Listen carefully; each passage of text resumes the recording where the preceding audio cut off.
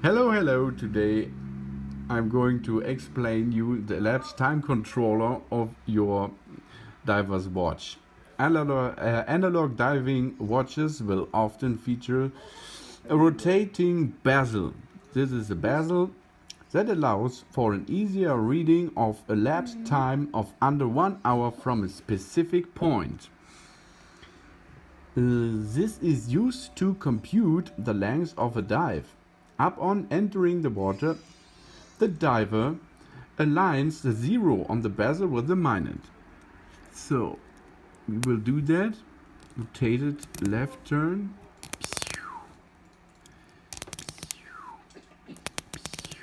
Adrian? Okay, on the minute. Adrian? Yes, got it.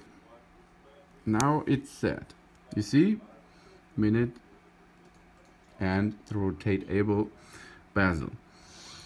So this saves the diver having to remember the exact water entry moment and having to perform arithmetic that would be necessary if the watch regularly dial was used. On diving watches, the bezel is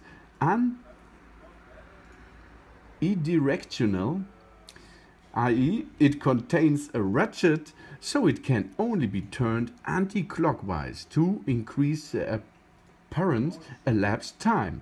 Should the bezel be unintentionally rotated further during the dive.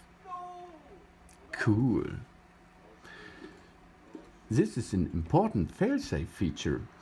If the bezel could be turned clockwise, this could suggest to a diver that the elapsed time is shorter than reality.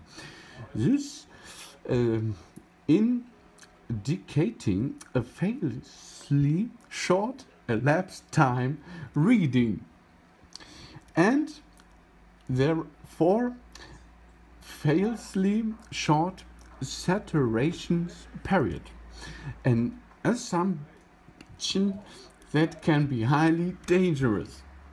Some diving watch models features a lockable bezel to minimize the chance of unintentional bezel operation underwater. If you finish your dive, you can rotate it back to 12 o'clock position. Yeah.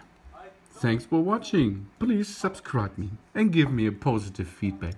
And see you next time. Soon.